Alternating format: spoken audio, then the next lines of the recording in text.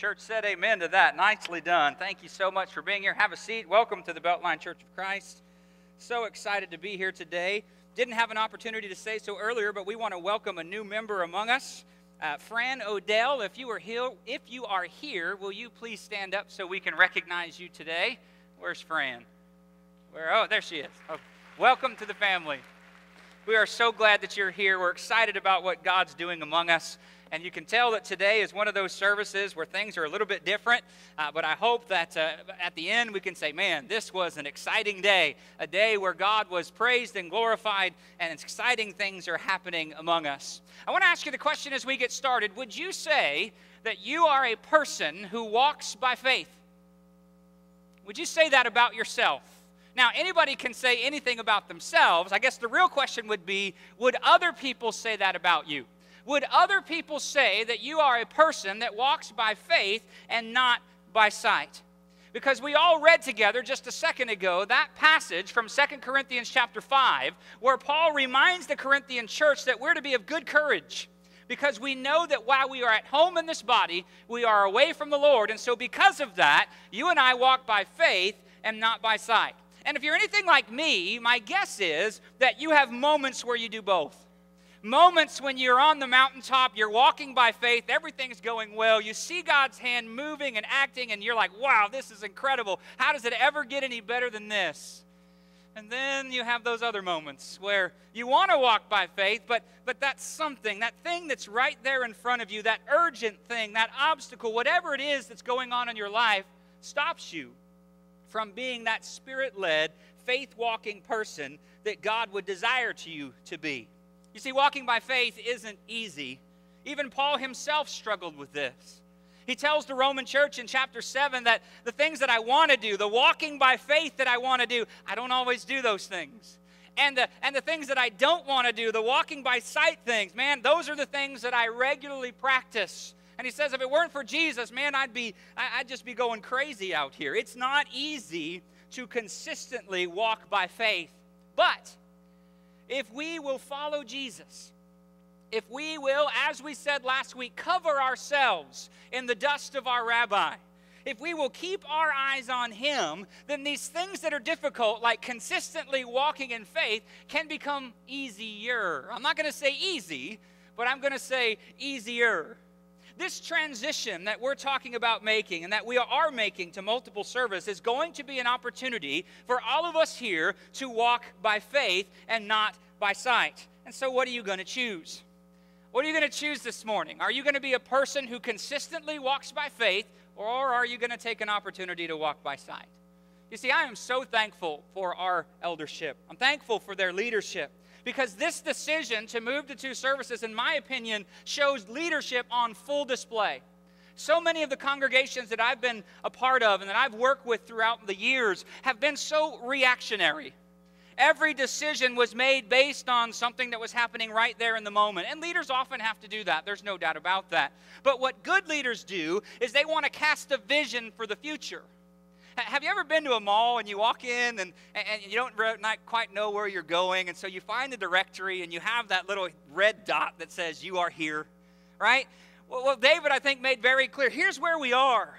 We're ready for this, and now we're charting the course to the next place, the next destination, wherever God wants us to go next. We know where we are, and soon we're going to begin taking the steps to get where we want to go. In other words, we're going to walk by faith.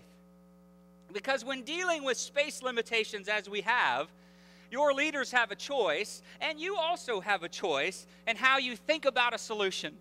There's really two ways that we can look at this. We can look at this very simply as, well, our goal is just to alleviate crowding.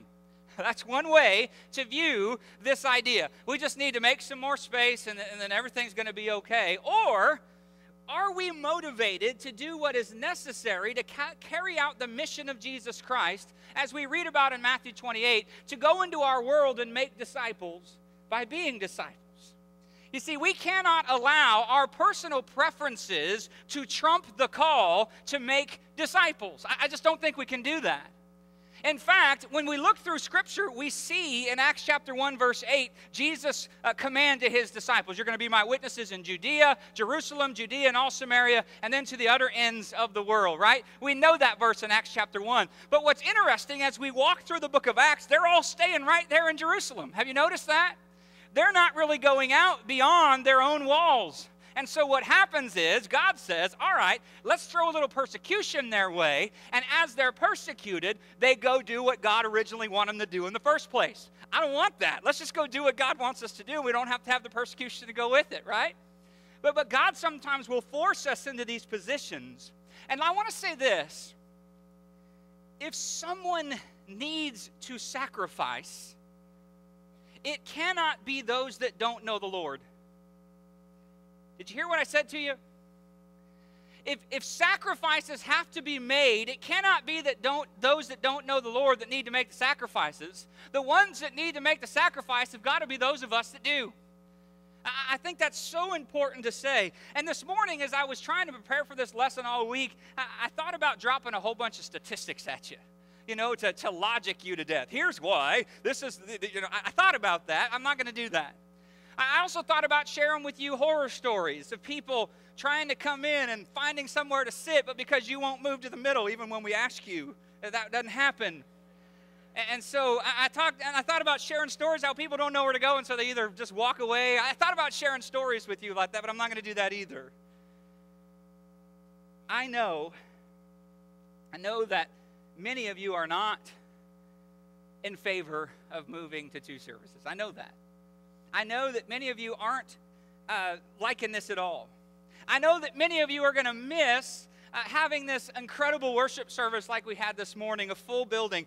Let me just say, by the way, there's no reason why both of these services can't be full very, very quickly and very, very soon. I'll just throw that out there. You might be thinking, well, man, there's just some people I'm not going to get to talk to anymore. This just seems so divisive.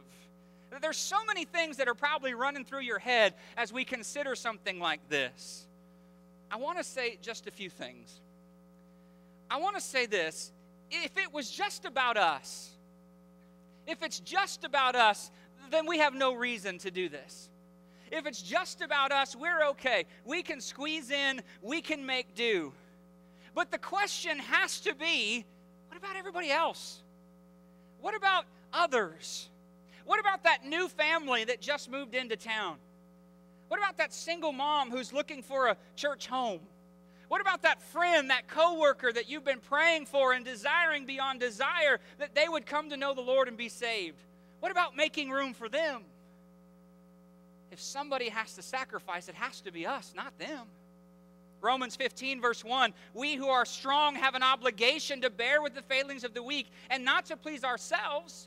Let each of us please his neighbor for his good to build him up.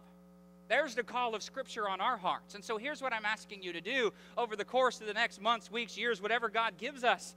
I'm asking you to be a church planter and to plant a church on your pew.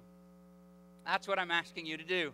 To plant a church right there on your row, whatever you call it these days. Take the call of Jesus Christ to be a disciple seriously and go out and be a blessing to someone else.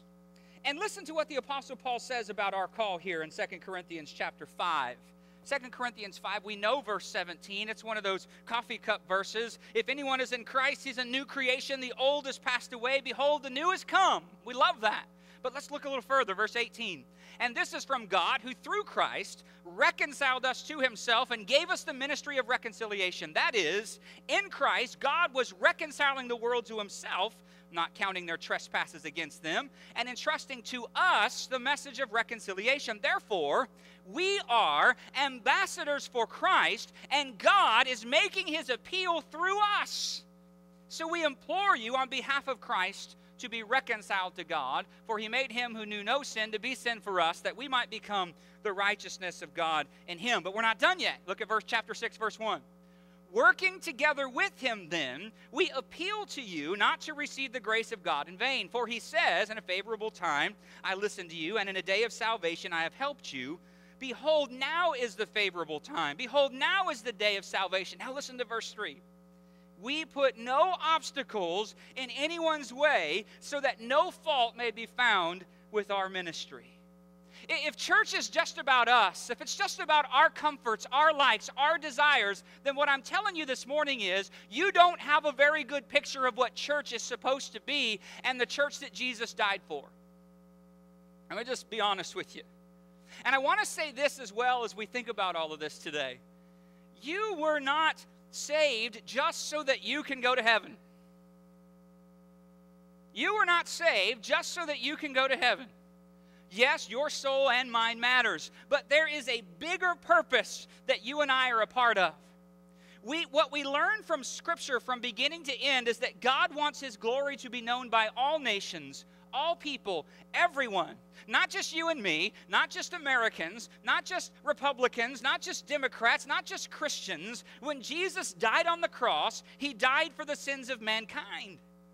And as completely committed followers of Jesus, we cannot lose sight of that. God called Israel to be a blessing to all nations, and He's called His church to be exactly the same thing. That's why we're called a chosen people in 1 Peter chapter 2 and verse 9. A royal priesthood, a holy nation. Why? So that we can proclaim the excellencies of Him who called us out of darkness and into this marvelous, marvelous light. God has called us to be disciples who make disciples. And I truly believe that if we live our lives as disciples of Jesus, it won't be long until we're talking about a third service, and by that time you're going to be so excited it's not going to matter. Remember that the rabbi thinks we can be like him. The rabbi believes that we can do what he does. He believes in us, and so now we need to believe in ourselves, and we need to go out and do what the rabbi did. I want to say this. I know a lot of you are saying, well, there's going to be certain people that I'm not going to get to see anymore. There is this thing we do on Sunday nights where, as far as I understand, there's only one service on Sunday night. And if you really, really want to see that person, I think, man, Sunday night's a great time to come back together, to be together, to worship together, if you happen to miss them in the first service. Either way, there's opportunities for fellowship everywhere. But here's really the point I want to make as we close today. Our vision for what Jesus can do here at Beltline should never, ever, ever be limited to who we are or what we think we can do. Did you hear me? Our vision here at Beltline should never be limited to who we are or what we think we can do. In fact, if you really start thinking about it, the size of our vision isn't even determined by who God is. Because if it were determined by who God is, we'd be curing AIDS, eliminating global poverty, and everybody on the planet would have heard the gospel preached 50 times already, if it was about who God is. So, the scope and impact of our vision is going to be determined by who you and I believe God really is. You following me? The scope and impact of our vision will be determined by who we believe God is, and whether or not we have the courage to respond accordingly to Him. So here's what that means. Our view of God, Tozer said this in one of his incredible books, our view of God is the most important thing about us. Our view of God is the most important thing about us. True faith is founded on what you believe about God and what He is capable of. And so we need to start believing that God is actually who He says He is, and that God can actually do what He says He can do. We need to continually remind ourselves that we can do all things through Christ who gives us strength, and that nothing is impossible with Him. And we can look through scriptures, places like Hebrews chapter 11, where we see that amazing hall of fame of faith, and we can be inspired by that. But until we personally have the right biblical picture of God, that's just a history lesson. It's just a history lesson. You see, people who walk by faith don't have some spiritual DNA that God has injected into them. They don't. They don't have that. What makes people who walk by faith unique, in fact, has very little to do with them. What makes faith walkers unique isn't their perfection. It is instead they understand God's perfect nature.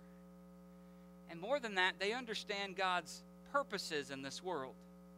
They understand that this is a God worth taking risk for. They understand that this is a God worth praying incredibly big prayers to. And so this morning, I'm calling you to a deeper faith walk. I'm calling you to a higher view of God and what He can accomplish in and through us who are sitting here in this building today. So begin to believe in a God who can do so much more than you think He can at this very moment.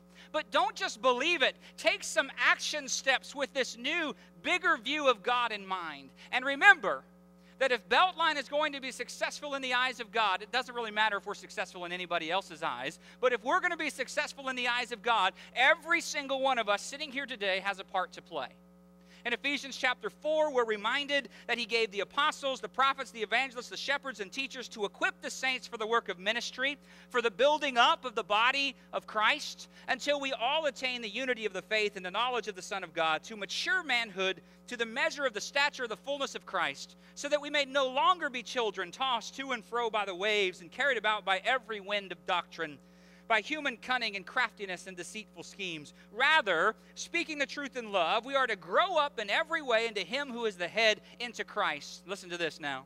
From whom the whole body, joined and held together by every joint with which it is equipped, when each part is working properly, makes the body grow so that it builds itself up in love. These are exciting times. I hope that you're not aggravated. I hope you're not disappointed. I hope that you are encouraged today. I want you to leave here on a spiritual charge. Man, it's going to be exciting. I can't wait to start doing whatever it is that I need to do my part to make this happen. Let's strive together. Let's strive together for the upward call of God that's found in Jesus Christ. And then we'll leave the results to Him. We don't even have to mess with that. Isn't that amazing? We don't have to worry about the results. All we have to do is walk by faith and not by sight and watch God do what God always does, and that is bless His people again and again and again. If you're here today and not a Christian, I have no idea what you're waiting for, but I hope today is the day that you make that decision to be a person who walks by faith and not by sight and says, I believe that Jesus Christ is the Son of God, and I want to have my sins removed in the waters of baptism. If that's you today, we stand ready to help you, pray for you, get you where you need to be, and that is in Christ Jesus. If you're here today and you're just struggling, maybe there's a lot of things going on in your life, we want to pray for you. We want to help you in any possible way that we can. So why don't you come while we stand and we sing this song for your